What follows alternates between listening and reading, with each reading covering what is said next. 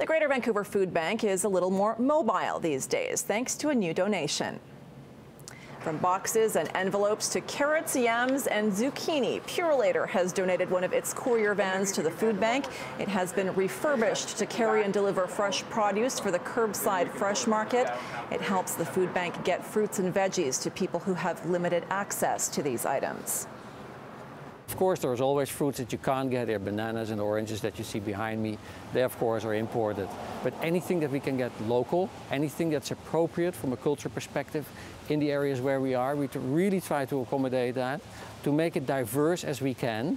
And there's a lot of produce here available and grown in the Lower Mainland that we're taking to the street and make available.